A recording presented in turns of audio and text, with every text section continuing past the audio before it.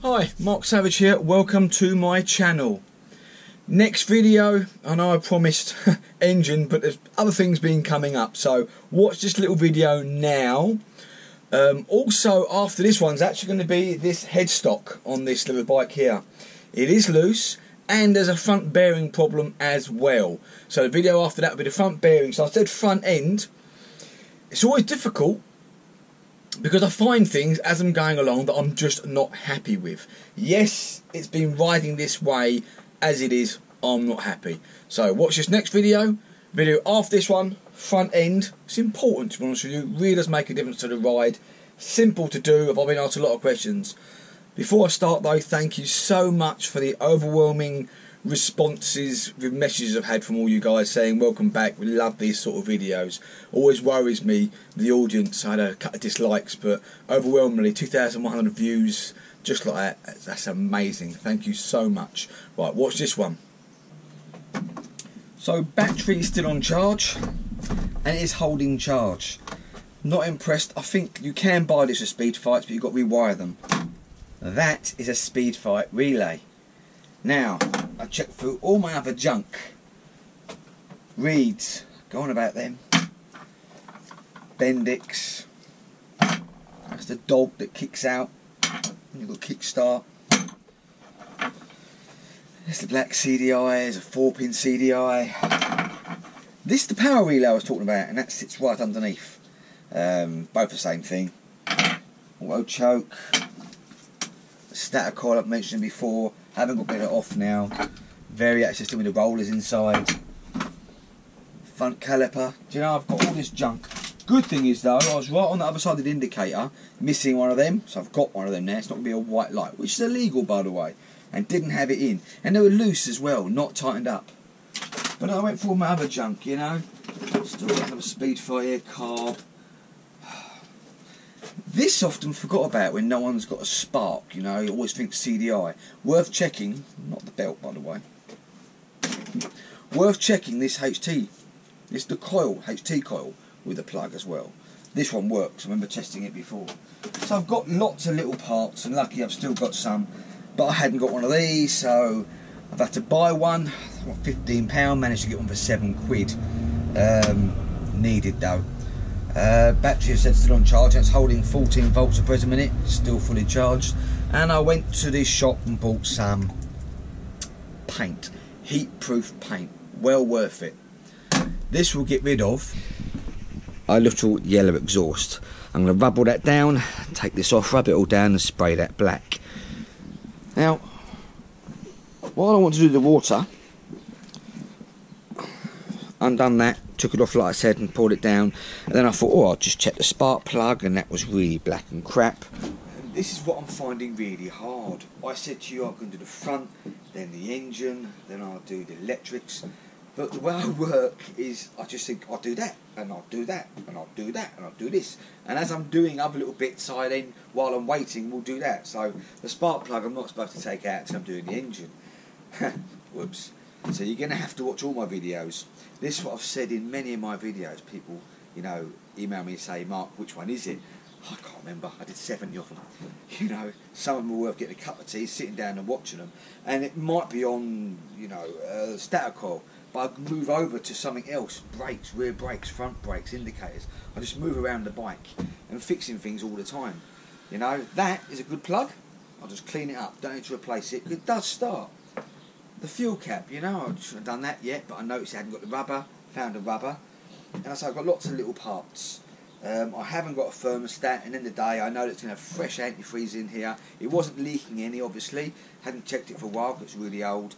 Lots of little bolts. I've put this back on and wired it in, and this is what I'm trying to say, you know, this is just loose, and I started straight on this. Get a screwdriver.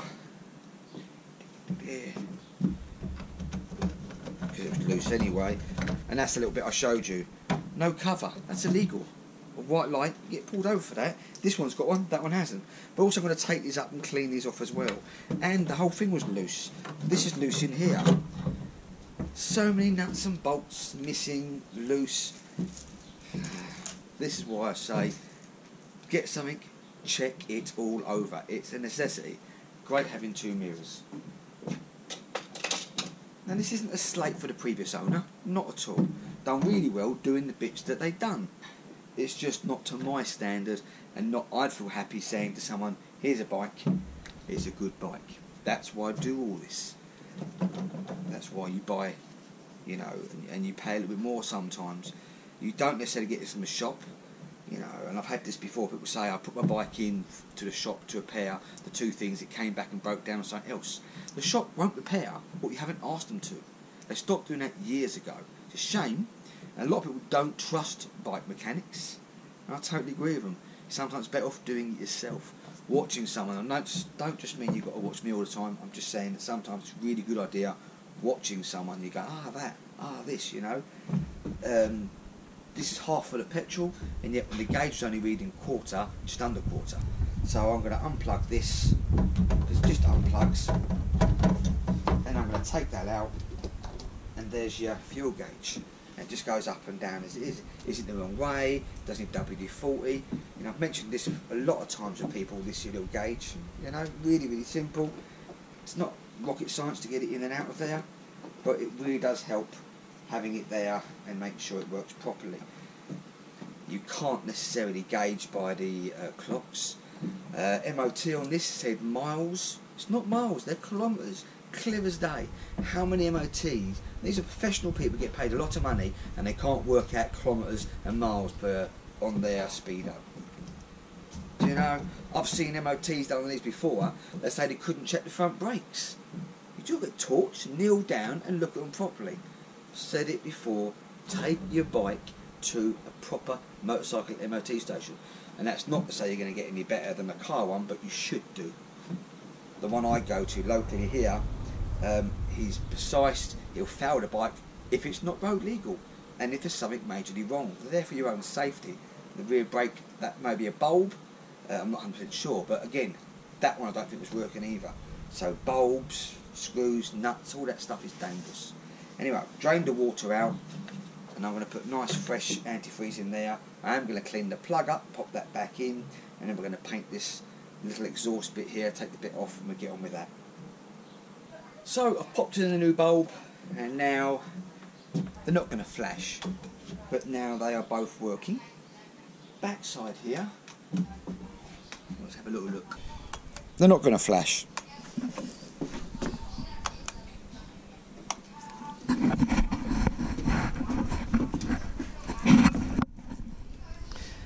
Orange, but wait for it. And you can see it there. You just got to take that off and put it back on again. Then I'm going to wipe these up with a little cloth, and they look nice and clean and new. Couple of 3 days for this new one to come. I can't put any back on until I've done that. Clean the spark plug up, put that in. Actually get cussed, trolled. Now, people gap the spark plug. I've replaced thousands. I'm not lying, thousands of spark plugs, and I've always took them out of the packet and put them straight in. For Ducati Multistrada down to these little 50s. With the hyper sports bikes, yeah, you're going to gap them, make them pucker. For a little bike like this, we're talking thousandths of a mil out, the bike will not notice at all. As long as it's not extra strapped down or it's really squished down, the bike will start every time. And if I'm not mistaken now,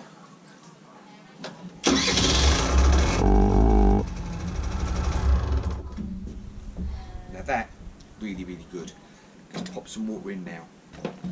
Ordinary blue ready mix. Got some pucker stuff for the cars and stuff.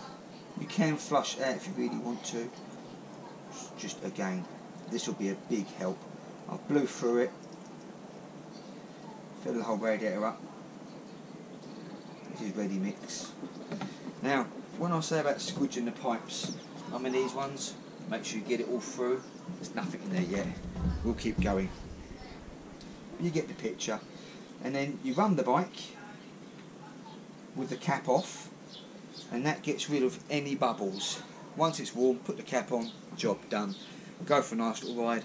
Check it in a few 10-20 miles, make sure it's still topped to the line, not completely up. Happy days. No problems at all.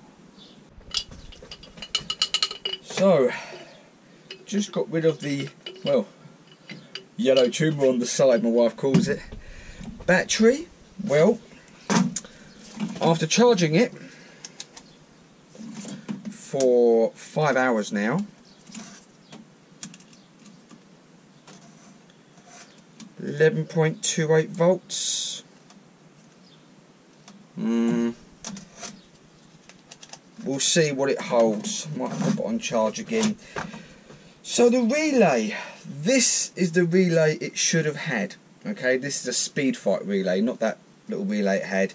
And the only one I had, and I've got loads of junk still from Speedfights and stuff like that. The only one I had didn't work, so I had to buy one of them, £15. I managed to get one for £7.50.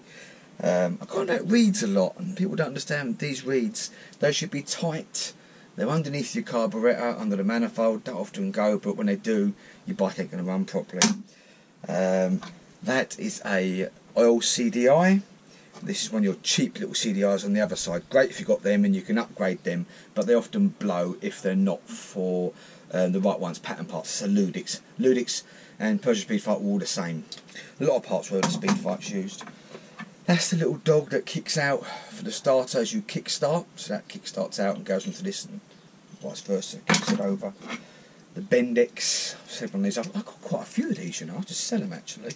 I've got 100cc ones which are like gold dust, and the teeth are different. Now these are your power regulators. I didn't need to change them, different size but the same thing, okay? This will regulate your power. Sometimes you get like a pulsing on your lights. It can be a power regulator, it can be a stator being really filthy. These stator coils in here get really bad, cogged up with crap, and they don't get the full voltage through. Okay, so it's either one of these. Oil pump, now I've mentioned this quite a lot before. This is a manual one and that's electronic one. You know, they only work when you start the bike up and it'll be little puts of oil coming out of there, you'll know it's working. Now, the air filter. Didn't realise I've got another one of these. Often I always chuck that one away, you get more air, bike runs a lot better. Now, spark plug on that was black, okay? Might just take this off, could run even better. Sometimes I've done it before and it won't run at all. It's just as it is. Got a sports, let's leave that there. Got a sports exhaust on this one, which was yellow. You're going to see it in a second. And again, I've just, while I'm going around, I've painted it. There's your auto chokes, and they just come in and out, but there you go. Right, other little crap bits I've got here. Didn't need them all, because at the end of the day I was after this. And I didn't bloody have one, annoyingly enough. But there you go, I can put all my crap back in there. Ooh, another reed. Indicators are sorted, I had loads of these. Not many covers, to be honest with you. Again, these are quite hard to keep hold of. I've used them over the years. So let's have a look at the exhaust quickly, shall we? It's no longer yellow. Bloody hell, that was hard paint. I think it's like floor yellow paint, I don't know. It was really on there. Took me ages to scratch as much as I could off, and I couldn't get the whole lot off anyway. But I've took this bit off to make sure I can paint all of it over. And I'm going to clean up bits and bobs as I go along anyway. Water's all done now, which is a bonus. And the indicators, I said, at least they're on now and they all work. But we're going to have a look what they look like. Just nicer when you see them clear, and I'm going to clean these up as well. I've bought another one of these because it's cracked there. Parts should be coming in a couple of 3 days, along with the mud guard, which I really want to put on here as well. So we are coming along nicely.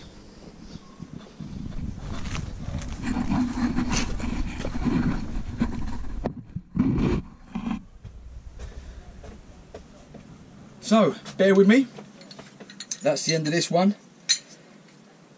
I have no idea. I've only got 4 rollers in here. I'm going to be taking these apart and having a look in a little while and seeing how the variator system is in here and how the rollers are. You know, I want this bike to perform really well.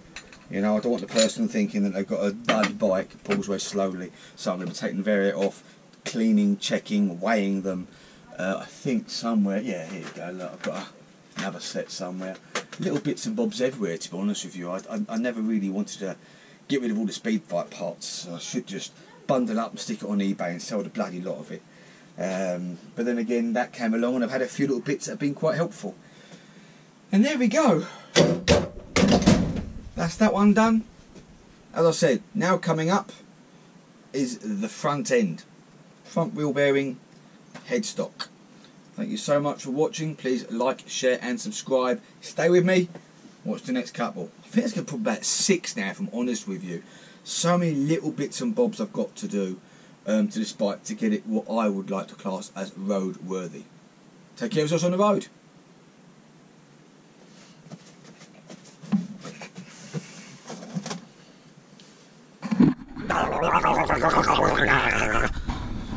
Obviously I cut that bit out. Can't help it.